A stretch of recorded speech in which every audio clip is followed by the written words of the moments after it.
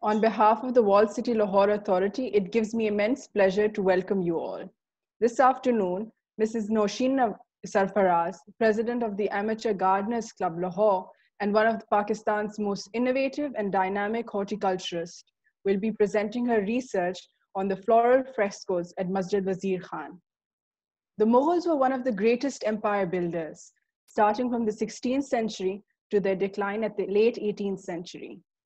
Like any new empire, the Mughals felt a strong need to assert their importance over a vast variety and territory of people ranging from different religions and cultures. They asserted their claim to universal rule through a multicultural viewpoint. Masjid Wazir Khan was commissioned by Ilmuddin Ansari, also known as Wazir Khan, in 1634, during the reign of Emperor Shah Jahan. The mosque in its grandeur maintains a sense of humility through design and decoration, as the floral motifs allude to the perfection of nature. Through careful orchestration of flower ornamentation, Shah Jahan illustrated the bloom of the empire under his benevolent rule.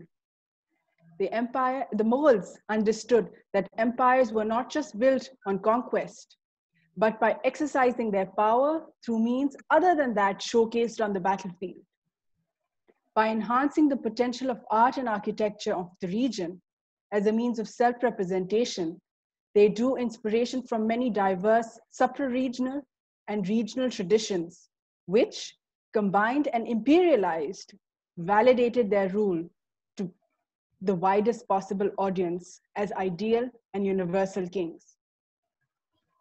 I would like to invite Mr. Kamran Lashari, Director General, Walled City Lahore Authority, to talk about the projects and initiatives being taken by the said authority.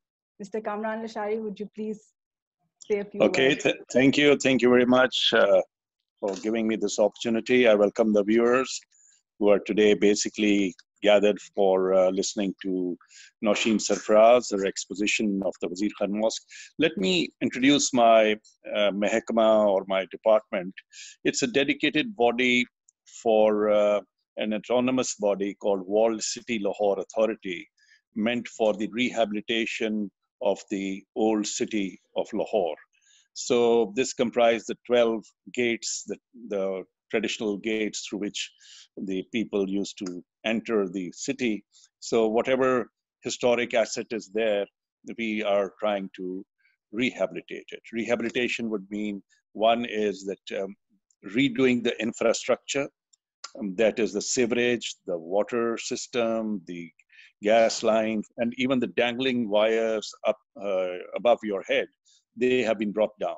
I'm talking about just, let's say, 1/10 of the area, which is our project area. That has been done in this fashion, and the shops and the houses above have also been dealt with. Their facades have been treated, and most of all, certain monuments falling on on this route, which we call the Royal Trail. One is the Shahi bath, the hammam, Shahi hammam, the only surviving Turkish bath, which has been now restored through our Khan Trust for Culture, who have worked with us. And this has gained international recognition. This has got the UNESCO award. William Dalrymple commented on in his Twitter that this is the best restoration project that he has seen in the entire South Asia.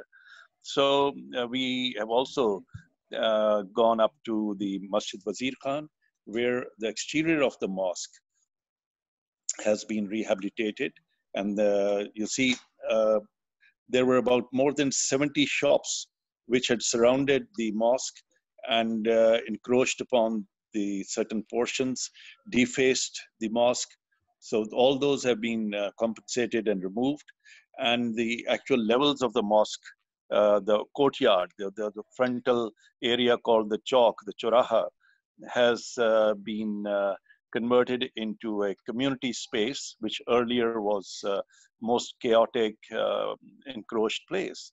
And so I'm very glad that we could do this and restore this jewel of a place called Wazir Khan Mosque, to its original form.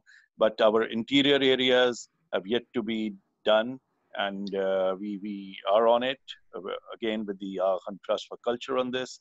And so I don't want to take too much of time, but we are doing a lot of work in the fort also, the picture wall, the Shahi Bawarchi Khana, then the bunkers, the British ammunition depot, and the Diwan-e Khas and the Makatab Khana. All these are being conserved.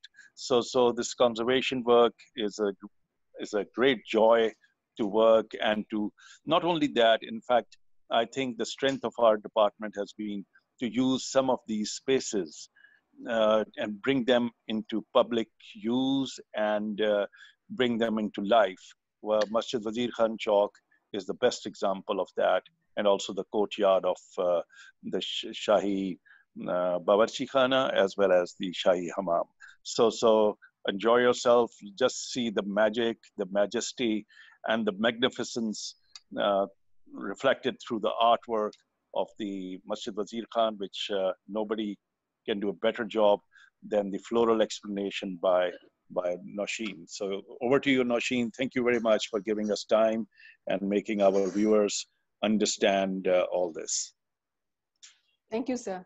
I would like to invite Ms. Nosheen Sarfaraz to tell us more about the mysteries of the frescoes at Masjid Wazir Khan.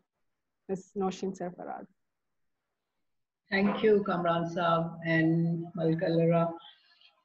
I would like to thank all the participants who have joined today in the webinar regarding Masjid Wazir Khan from Indonesia, from Thailand, from India, from UK and USA, and of course from our own country. Welcome to the Masjid Wazir Khan webinar.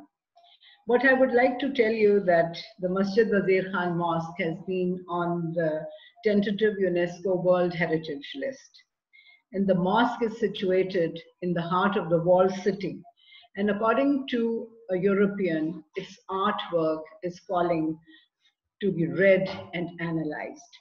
It was built by Ilmuddin Ansari, who was the royal physician of Shah Jahan, who later became the governor of Lahore.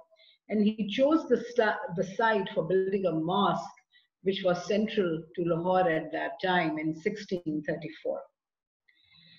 And what I would like to tell you that the mosque is like situated about 15-20 minutes drive from my house, but because it was so inaccessible that I had never been there. Although I had read a lot about the mosque, that it is a school in itself, but I was never able to understand what did that mean. It was only when the Wall City Department under Mr. Kamran Lashari opened up the place, and Kamran Saab asked me to bring the first group of the gardeners, amateur gardener club members, to see what restoration work they have done.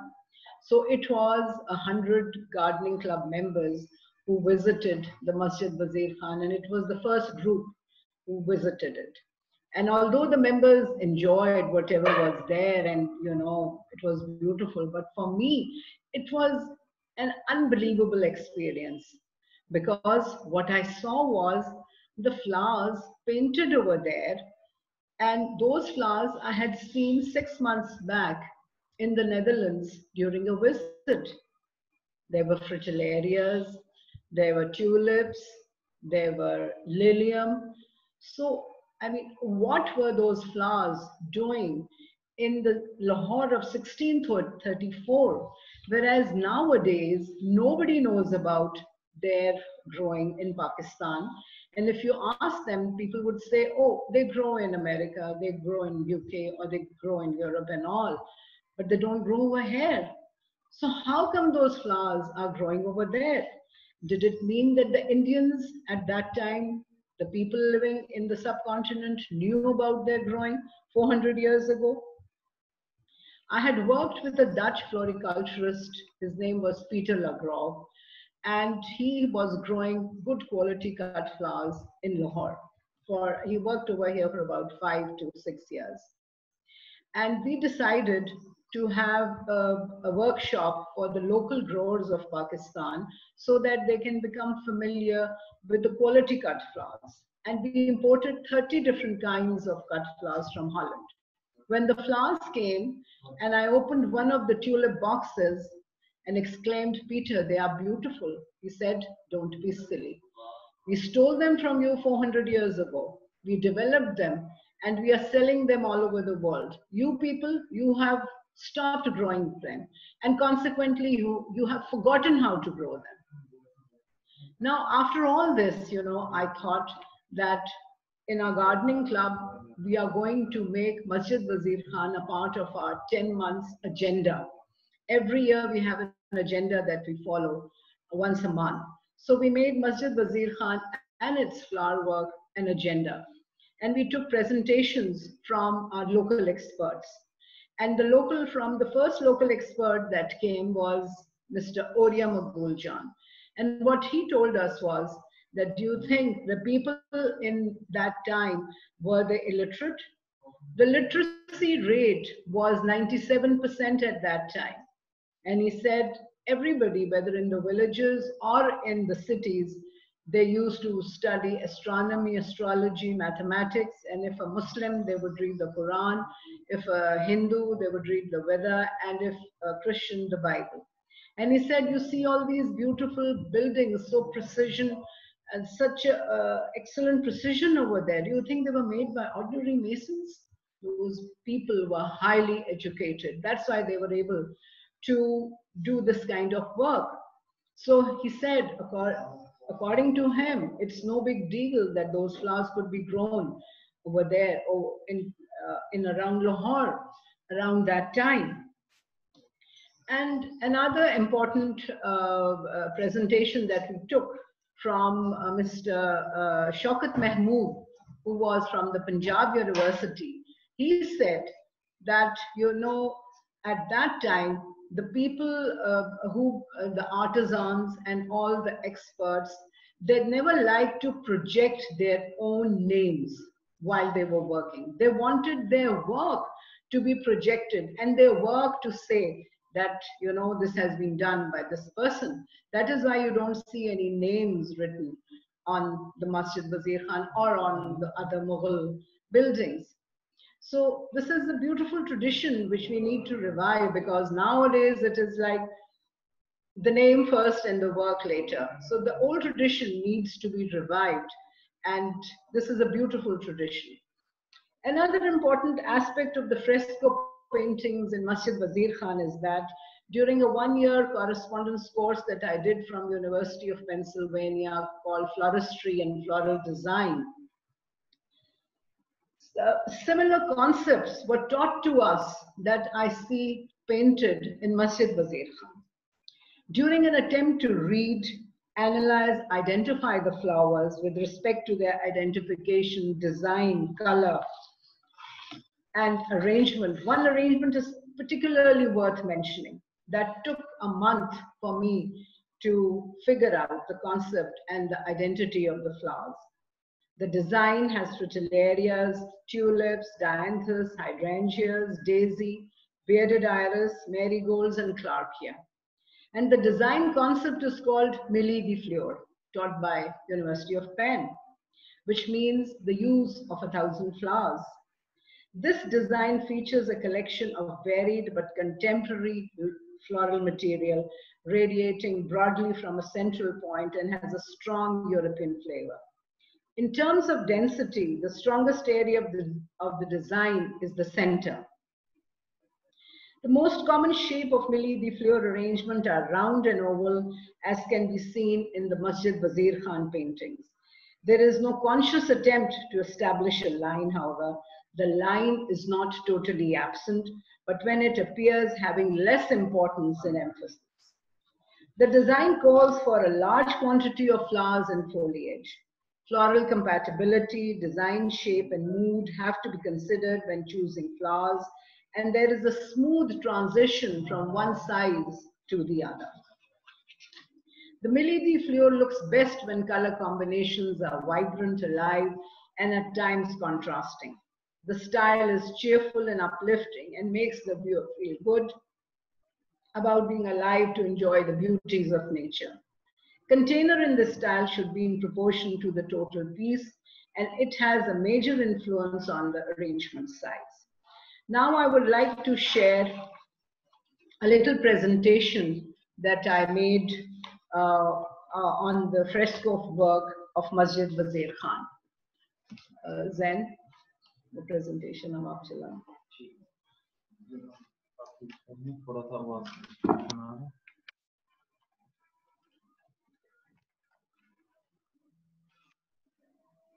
Presentation.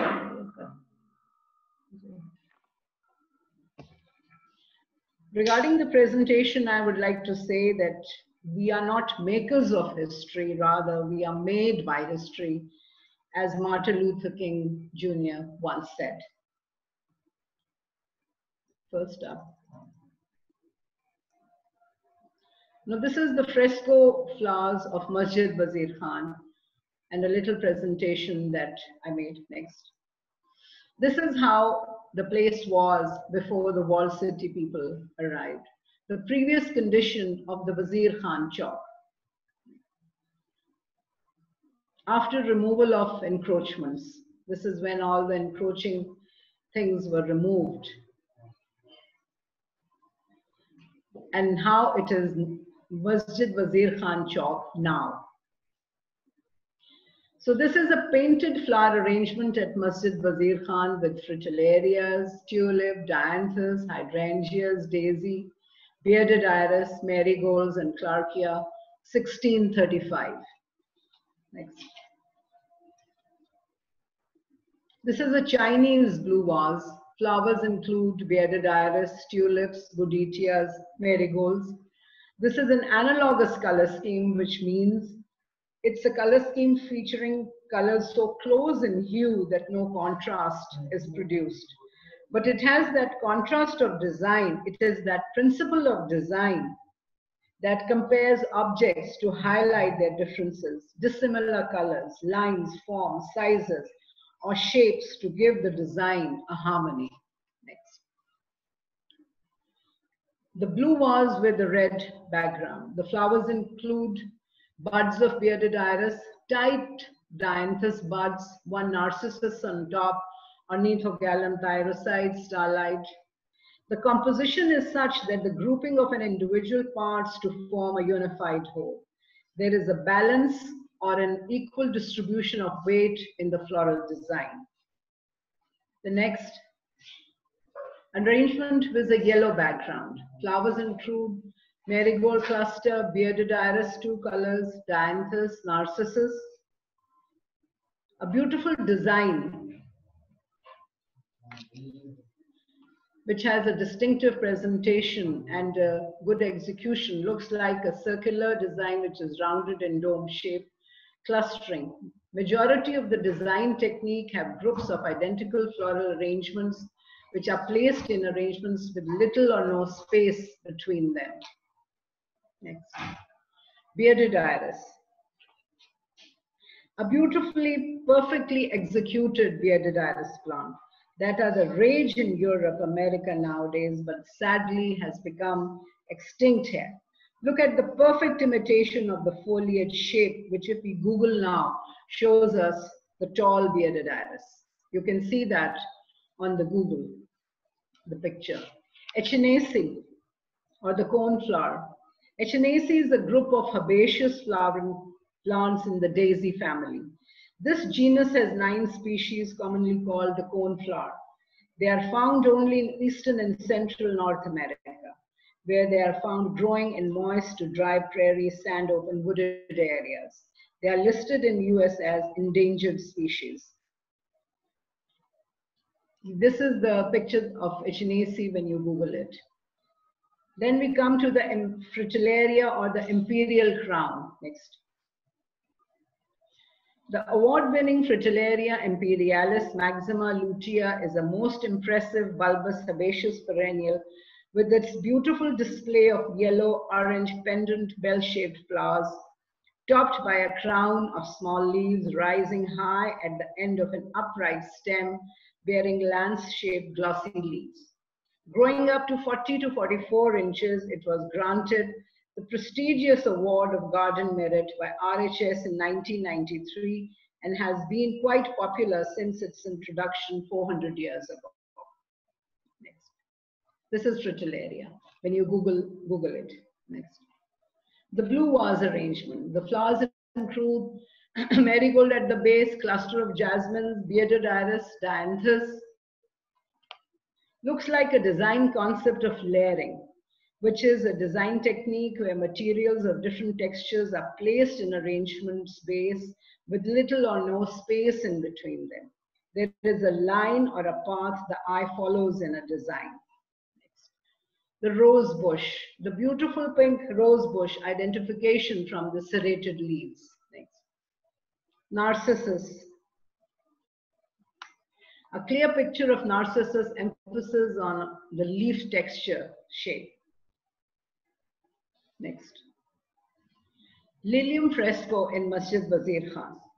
From the Dutch bulbous catalogue, it looks like Lilium speciosum with special emphasis on the structure of the plant leaves and shape and the droopy flowers. Next.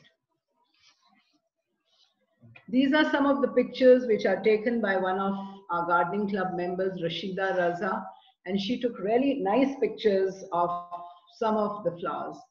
And it looks like they are marigold and clarkia in a blue vase. And this looks like bearded iris, the blue bearded iris in a blue vase. Next.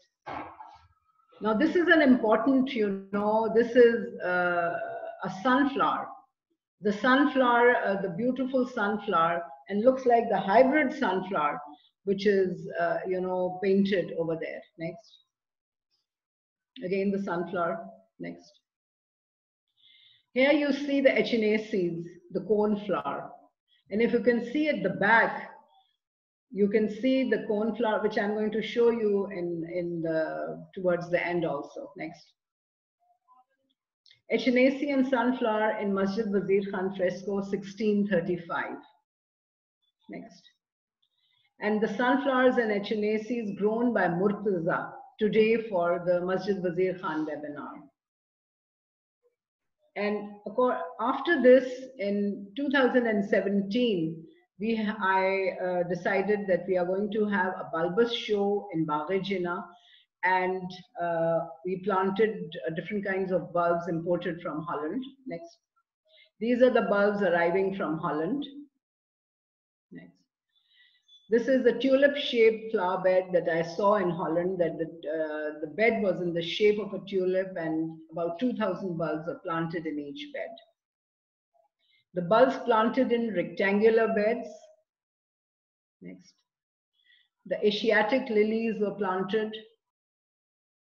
Lily Sorbonne, this is the Lilium Original Love. Asiatic Lilium again. Tall stemmed pink tulips. This is all in Bagh-e-Jinnah. And by the way, I will tell you that this show was planned in collaboration with PHA, who did all the funding. I did all the technical advice. And the plants, the bulbs and the material, the bulbs are all imported from Holland, whereas the growing soil was all our local soil. Nothing was like imported. The soil or the growing material was not imported. It was all local. Next. This is the vibrant red tulips. This is 2017, the yellow daffodils. The double tulip, which is called a peony. The ranunculus from bulbs. And the ranunculus in full bloom in Bagh-e-Jinnah.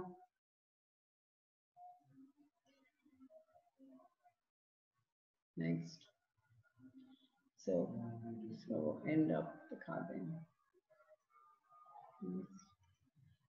So this is almost the last of the. Let's go.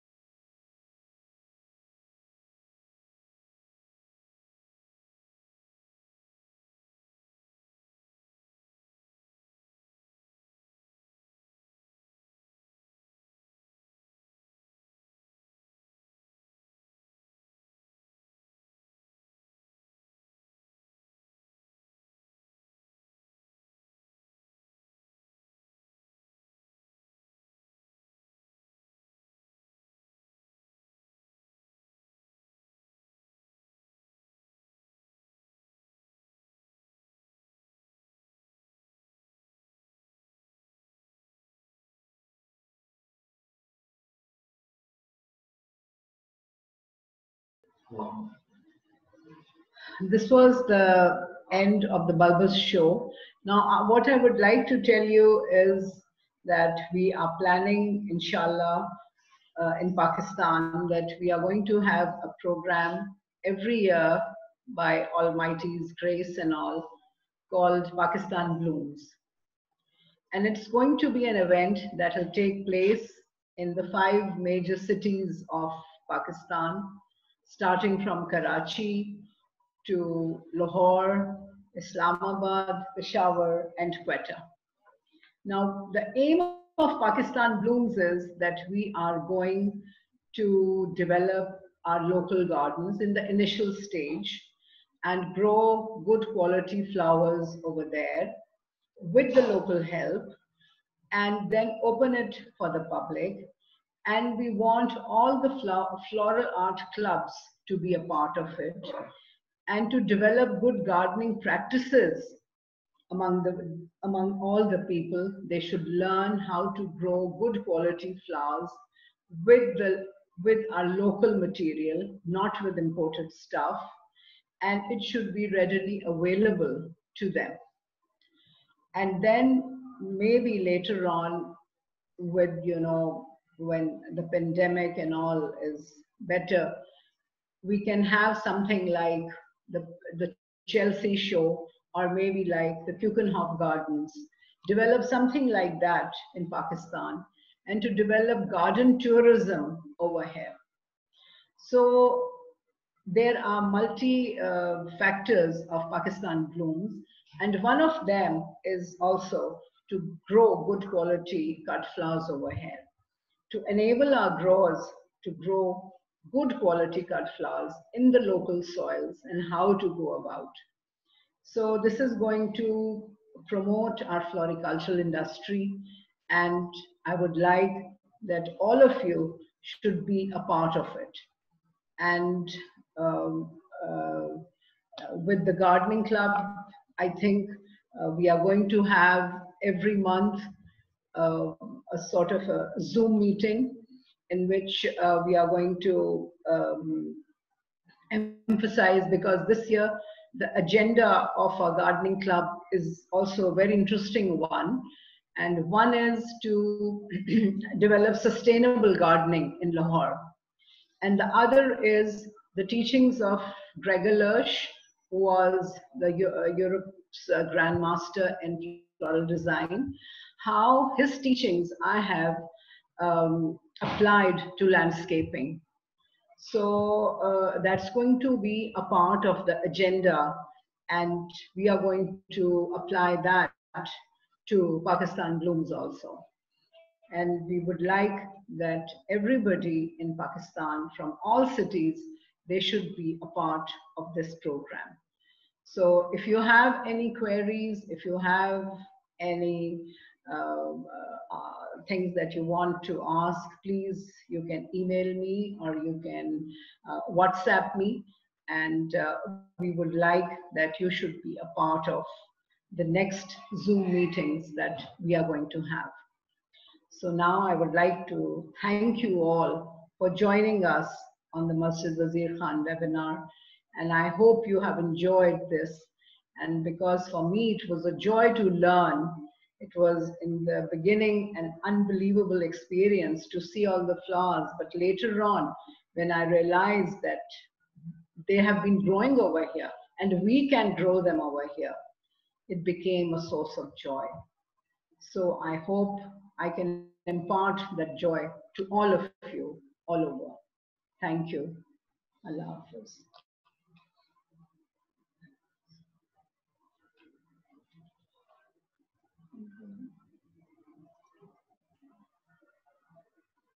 Hello. Malgalra. Ji, ma'am, I would like to, we have a question here that Yes. they want to ask you which institute offers these floricultural courses. In Pakistan? Ji, in Pakistan. That is the sad part over here, that our institutions in Pakistan are not really up to the mark, I would say. Although There is a department of floriculture in Bagajina, and they do have some, courses for ladies as well as for gents, the gardening courses. But I would say they are not up to the mark. And if you like go to the agricultural universities and all, maybe they offer some kind of floriculture courses over there. So one can try that. But other than that, I don't think so, not in Lahore at least.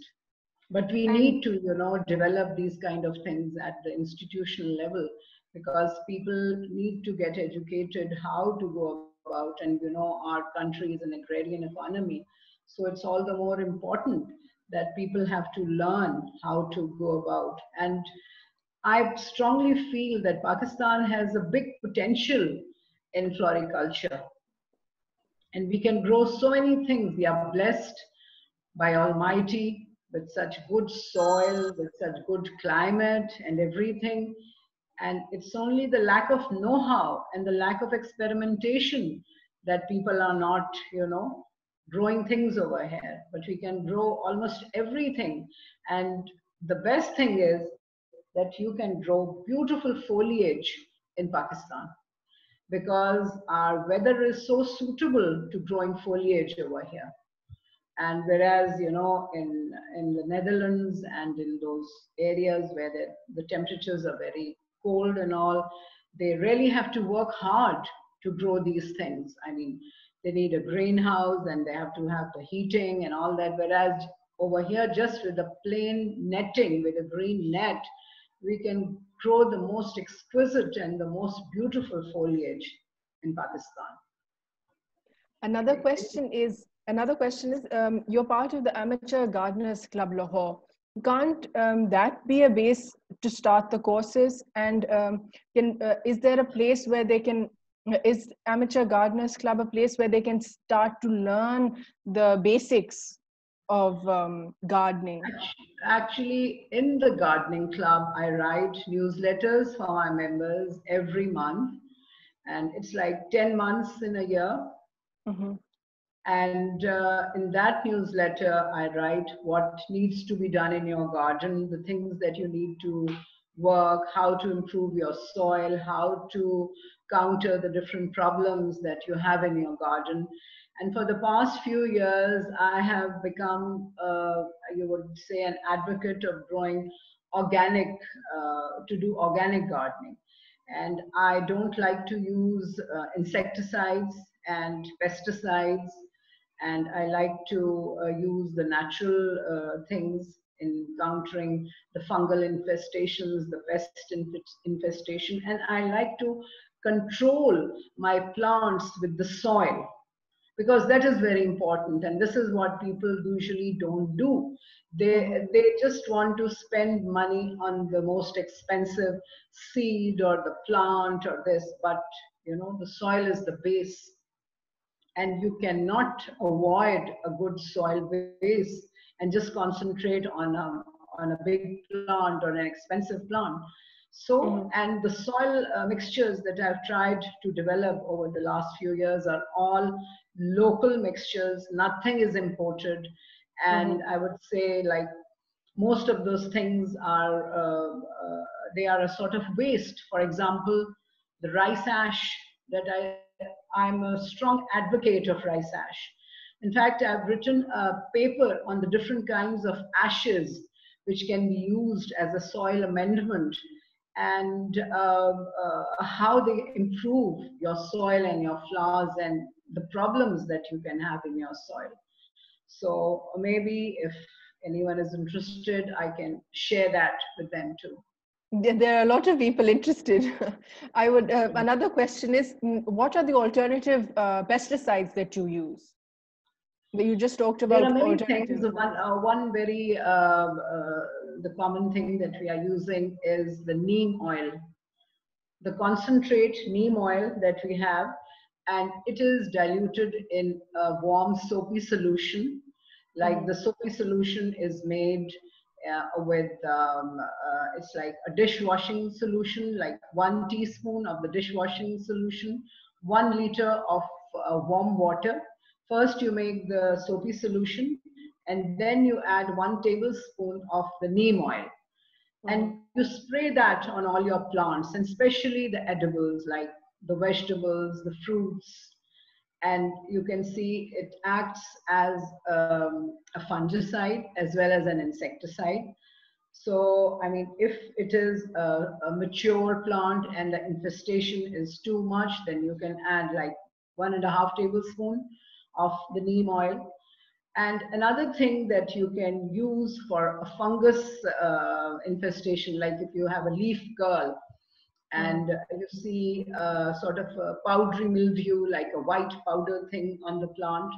So an excellent thing that you can use on that is the baking powder, the baking soda.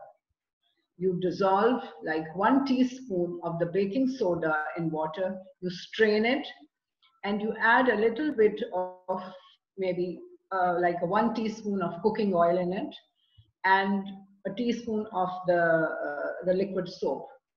And you spray the plants with this in the morning, like in I would say in full sun.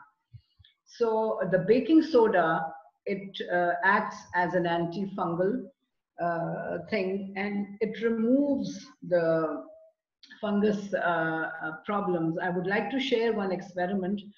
I like to grow Kashmiri dahlias in my garden, and because of their size and all. So every year for the past many years, after the first flush, the plant would die down in winter, or it would be affected by fungus. Now this year, this last December, when I saw some signs of fungal infestation on my dahlia plants after the first flush of big flowers, I just made this baking soda solution. And I sprayed the plant every 3 days without using any other insecticide. And the result was just amazing, because the fungus was all gone and the plants became so healthy, and there was another fresh flower growth in March and April.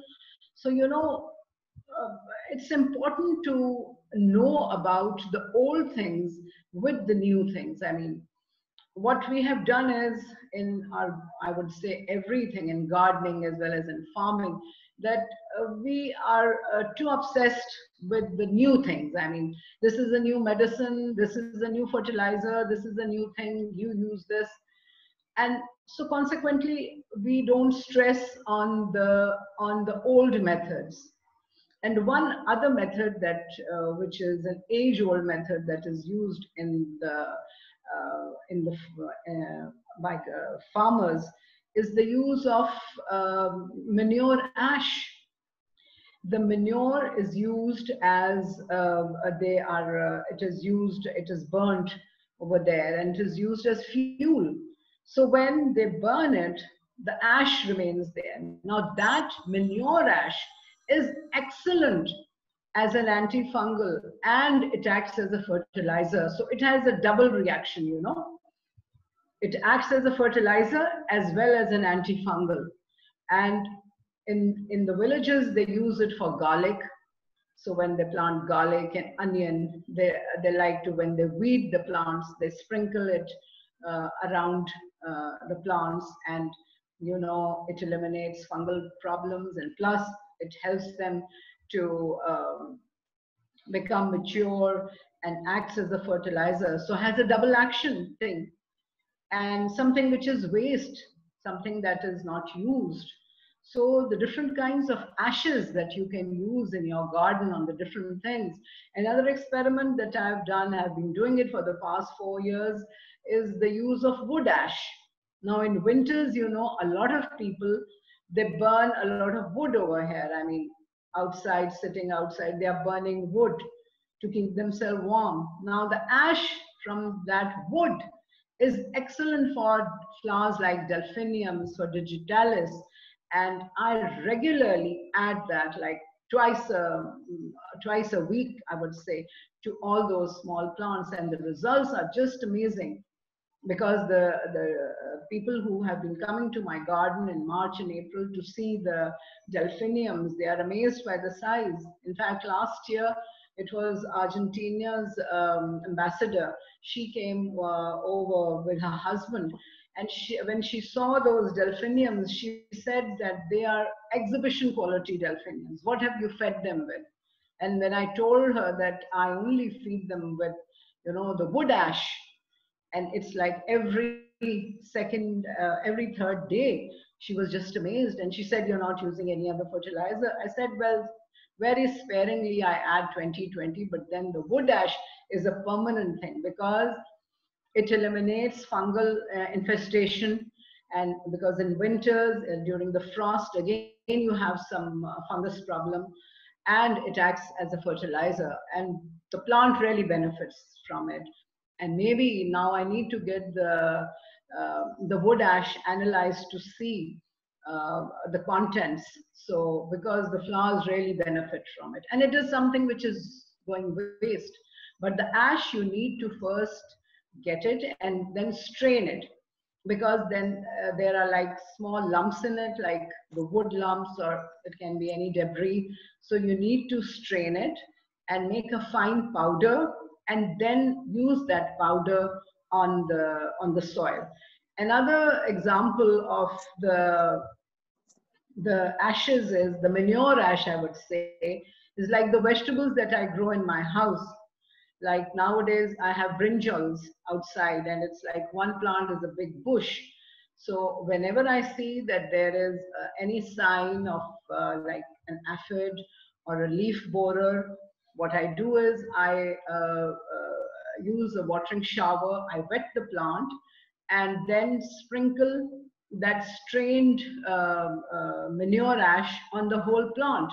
It remains over there for a day, and then after that I wash it off with water, and the ash is then it goes into the soil, so it is helping the roots as well as the plant. So something very simple, but something very effective, and something that we have forgotten. Thank you so much for such an informative session, Ms. Nosheen Sarfaraz. It was very informative, and all the participants enjoyed the session. And I thank the participants, the 70 plus participants that joined us today to take their time out and listen. And it was amazing. Thank you so much on behalf of the Walled City Lahore Authority to take your time and give us your time. So thank you again. Thank you. Thank you, everybody. And Khudafiz. Goodbye.